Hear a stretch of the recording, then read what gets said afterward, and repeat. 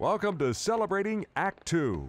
Celebrating Act 2 is the user manual for the second half of your life. Welcome back to Celebrating Act 2 with our special guest, Dave Samuels, who's the founder and chief investment officer of Corinthian Wealth Management. Welcome back, Dave, and thank you, by the way.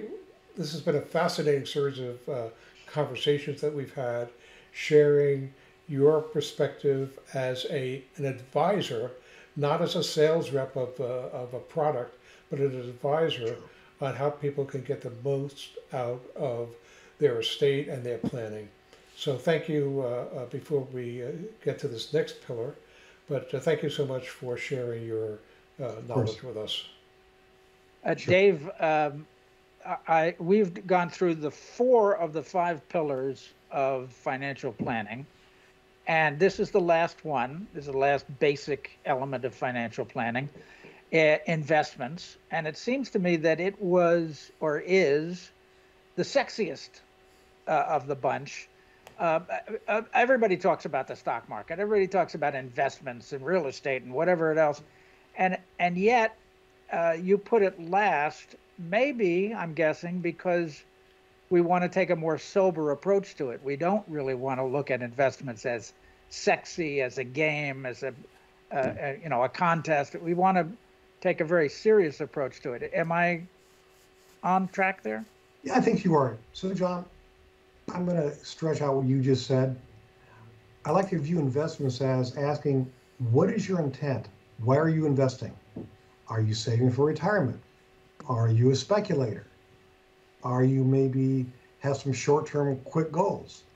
Some people will have competitions with their buddy. That's kind of rare, but I've seen that. So what is your intent? Why are you doing it? And the second question then, which we take from the first, is what is your time horizon?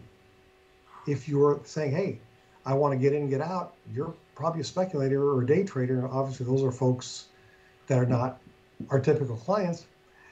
What we look for, and most people have, I hope, is more of a long-term outlook. And long-term for us is 3, 4, 5 years on out, where the goal is to accumulate wealth, as in make money, but at the same token, be aware the market's going to go in various cycles. It's going to go up, it's going to go down, it's going to go sideways. We know it's going to do those things, we just don't know when. So again, between your intentions and your time horizon, those are the 2 first steps, questions we want to answer as we move forward. So investments is a big word. We just threw out stock market and real estate. What other categories of investments are there? Significant. I mean, the stock market, of course, stocks, bonds, funds. I mean, stock market entails, you can go any place because you can buy a stock or a fund that represents something else. Even Bitcoin is coming up as an investment. You can invest in insurance companies. So that's pretty broad based. Some people will invest and say, hey, they call themselves real estate investors. They're investing in real estate direct. That's not our specialization. That's where you go to a realtor for. Some people invest in maybe fine art. Again, these are tangible investments that people are buying a specific product or something that they invest in. We like to view the stock market as looking for specific goals, and back to your intention, as a long-term savings plan for retirement. And once you've retired, to have that wealth you've accumulated to at least live off of and be able to use to make your retirement more comfortable. So I noticed that. By the way, I appreciate the fact that investments is last because perhaps if you've paid attention to all the other objectives of estate planning and wealth management and taxes and things like that, then you could probably take a more sober look at investments, whether they are in the stock market or in real estate. I know some people who own 3 or 4 homes that they rent, and that's part of their retirement plan. It wasn't necessarily, it was like to supplement income along the way, but then especially with the rising prices of houses. But one thing that you didn't talk about and I don't. It's only because it's not the specific subject matter of John or myself or a client. Is people who invest in a business that they own and continue with that because maybe it's either a handoff to a child or just to increase the business that could be sold off someday. Are those investments that you talk to people about as well, as, either as an alternative, as a primary investment, as part of their strategy? Okay, so Art, what I believe you're referencing is, in our world, we might call that a version of a private placement, non-publicly traded. Some people even do limited partnerships. Mm-hmm. Someone who owns a business, invests in their business, they know their business better than anyone. And hopefully they're making a sound, they're doing things correctly, and they're talking to their accountant, maybe their attorney and other close advisors say, here's my business, here's what it's doing. But that's non-publicly traded. A outside investor, typically we're going to guide them more to, I would call it traditional publicly traded investments that are liquid. So for example, maybe we'll buy, part of our portfolio will include something that mimics the S&P 500. Why would we do that? It's low cost, it's liquid, it's easy to follow, and you get a value every day, every second of the day if you'd like to. So we're guided more toward, once again, things that are publicly traded versus privately traded, or what's called alternative investments. Yep, I can see that. That makes sense. It seems to me that as a fiduciary, certified financial planner, you are not a stock broker, you're an investment advisor. Is that a good term? Yeah, so John, you're dating me here. Back in the day, we'll call it the 90s, it was very common for people to have a stock broker. You get the tip of the day or a phone call, hey, you got to sell this stock and buy this stock. Well, that from the broker's perspective, it was a commission going in and a commission going out. From the client's perspective, well, maybe it was a good call, maybe it wasn't. It can get kind of wild because that was fairly speculative. The bar for disclosure was very low, and it was just, retirement was really not something that was a serious consideration there. I mean, the big hope was you make a serious killing on some of your investments, sock the money away, and have a good life. Well, that changed when fee-based planning really took off. And fee-based planning started coming in, it was around, but very rare. It got really big after the tech wreck from 2000 to 2002. More advisors of us then started saying, hey, rather than flipping stocks around for commissions, let's focus more on funds that we call them then no load, meaning no commission going in, no commission going out, just charge a fee. And to this day, we feel that's probably a better model for planning for retirement, because we can recommend a stock or bonds or cash or exchange traded funds, mutual funds, whatever it is, and our payout is the same. The fee is flat. It's like your attorney giving you advice. Well, depending upon what the attorney tells you to do, that attorney's fee is the same. The same with your accountant. When you do your taxes, you may owe taxes, you may get a refund. That accountant has a flat fee, and we're the same way. We want our fee to be flat, therefore we don't have a hidden agenda to push in something versus something else because someone is getting a higher payout. Yeah. I've had experience with a broker who I thought was the greatest guy in the world until he put me into a fund that was essentially a high commission for him, and it was the fund created by the brokerage, national chain brokerage, and went south pretty quickly. And John, those are called proprietary funds. So whatever entity your money is with, if you're with the ABC entity and they try to sell you the ABC fund, probably it's proprietary, meaning they issue that fund. And yes, they're going to make a higher commission on it. And back in the day, what you didn't know, you probably helped your broker win a sales contest or a trip to Hawaii. He probably didn't tell you that, but that was how things were done then. Those days, I'm going to say, are pretty much gone. because it's just out there in the public, and it's been in the news for, and the brokerage industry has cleaned up quite a bit with compliance and the different regulatory agencies coming down on the type of behavior.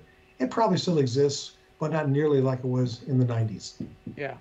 So getting back to our audience and investments in general, can you provide perhaps some general advice on people, and let's just frame it as 50 and above, so they're maybe not quite at retirement, or maybe they're even in retirement. What would you say are the basic things they should do when considering investments in something that they have this precious capital that they, let's say, accumulate over a period of time to preserve it and perhaps have it last as long as possible? Do you have some general advice you can give them? Yeah, well, of course. So number one, we're always recommending know what you are paying. Say, what does that mean? If someone's trying to put you in something that is a commission, know what the commission is. For example, you have $500,000 and someone wants to put it in a series of mutual funds that charge commission. Well, they should tell you what the commissions are, 3%, 4%, whatever it is. Then you can do the math and realize how much you're paying in commissions. Or if an advisor is charging you a fee, ask them, what is your fee? Is it 0.5%? Is it 1%? You want to know that. The second part of the cost that is critical, that is finally coming to the surface, is what are the internal costs? You're going to say, what do you mean internal costs? All mutual funds and exchange traded funds, some people call them ETFs, have internal costs. There's super low costs when people do what's called indexing, as in copying an index as in the S&P 500 or the total market. I've seen those costs down to like 0.002%. It's like nothing. Other funds, mutual funds, charge over 1.5 to 2%. So you want to know your internal costs, and it's important to ask that advisor. They should put it in writing.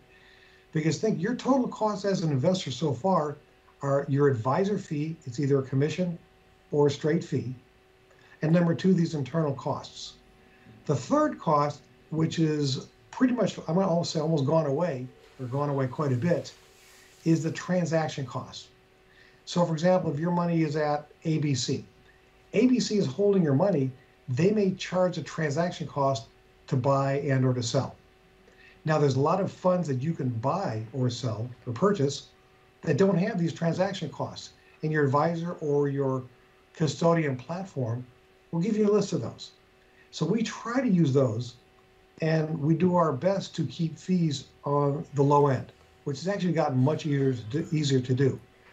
So John, the short answer to your question is keep your fees down, and you got to know what they are.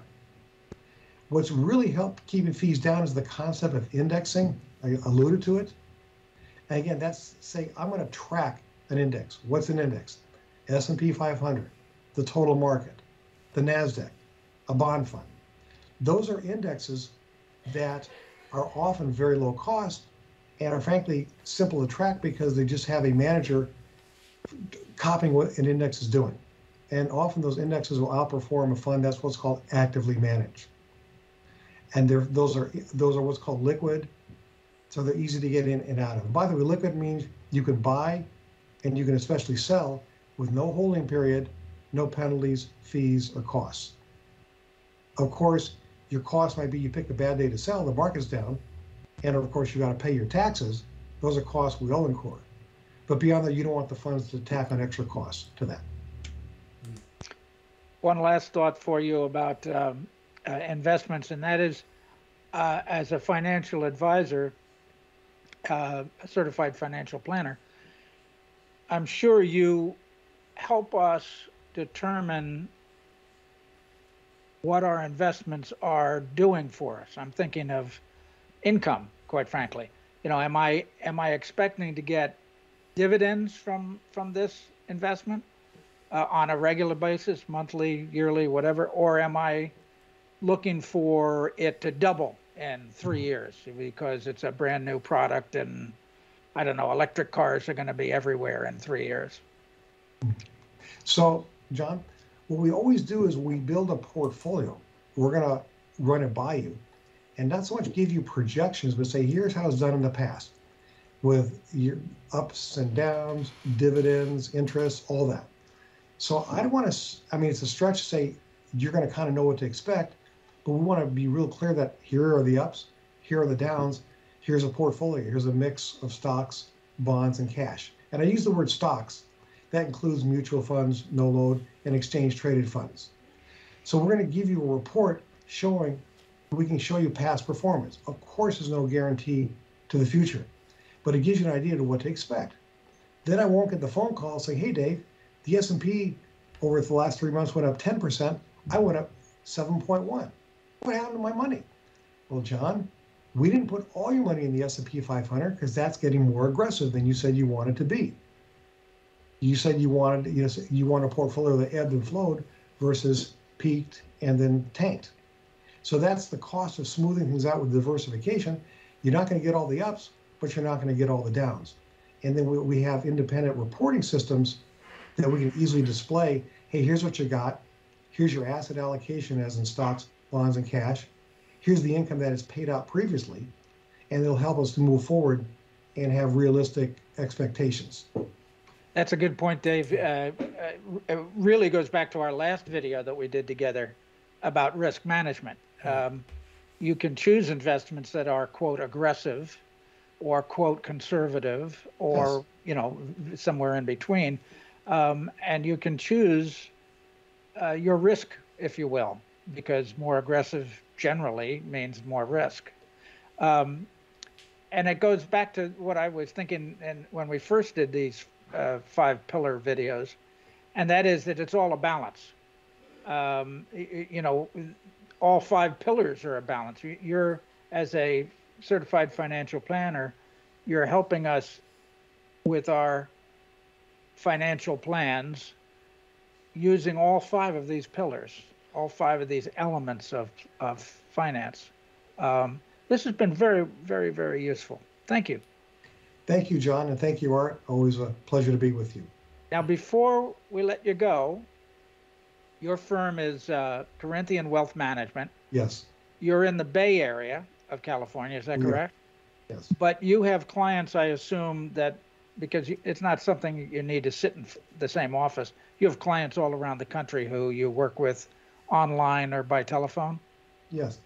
So, John, up until I'm going to say the last 5 to 7 years, we really wanted people to be here and come in the office. I still prefer it. I'm old school.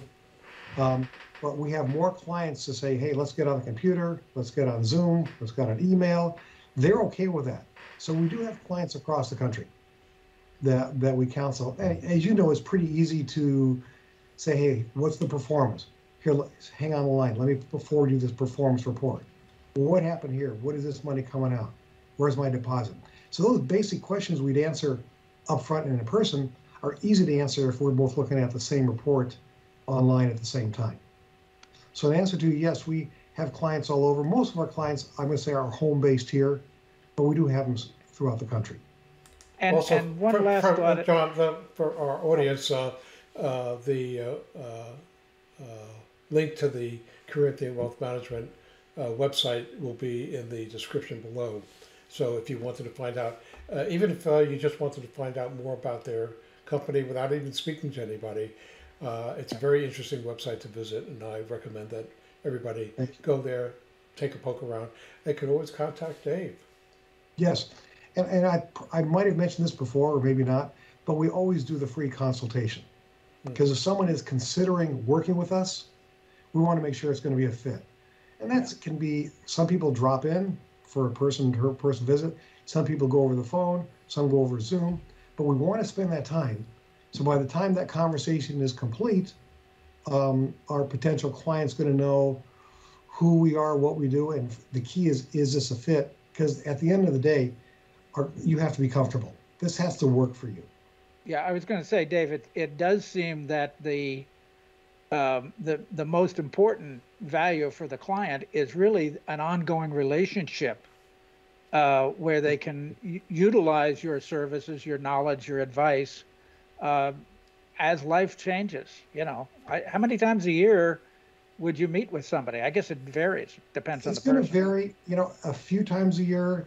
It depends on the client. Some clients will call and say, let's do a review. And the younger ones especially say, hey, I got a few minutes, what's up?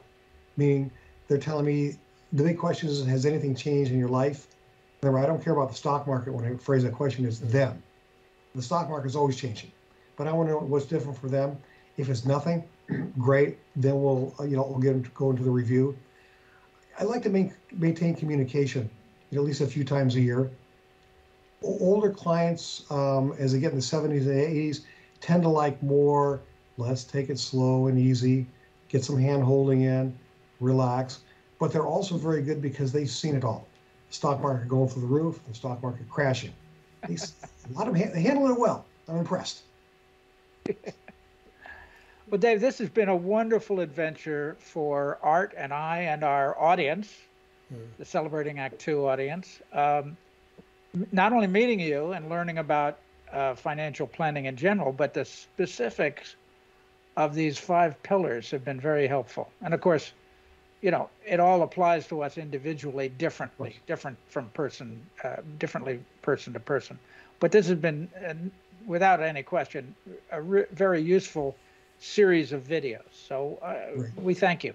Right, and eventually, our audience will be able to go in, and we're going to have a little playlist so that they can go back and they can binge watch the first interview, and then the 5 masterclasses that you so nicely shared with all of us, and then they can go back and check on the particular ones, and then decide if they want to. Maybe it'll give them some ideas to work on their own, or find somebody like yourself, perhaps yourself, as a certified financial planner, and get their wealth that they have accumulated under control so that they can have a easier, happier, freer time going into the future. Thank you. Thank you. Thanks so much.